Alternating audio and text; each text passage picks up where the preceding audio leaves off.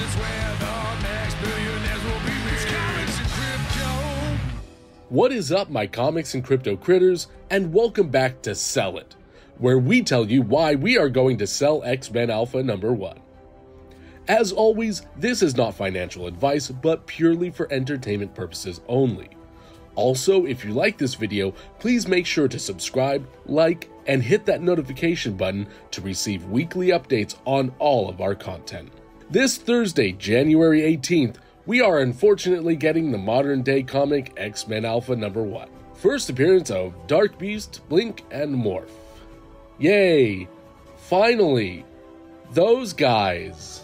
This comic has an alternate future where Xavier is dead, Apocalypse rules, and we are introduced to the X-Men again. Not a lot has changed, just the situation and the other forgettable mutants we mentioned before.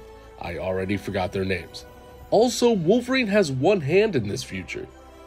That's it, just thought you should know that. According to Go Collect, this X-Men comic thing as a 9.8 grade is currently valued at a whopping $60 by Go Collect. There are also two 10.0 grades, with the most recent sale back in 2020 for $891. Before we give our final verdict, we want to remind you that digital slabs are now available at cherrycharts.com. These slabs are free and a fun way to show off your VeVe NFT comics on all your favorite social media platforms.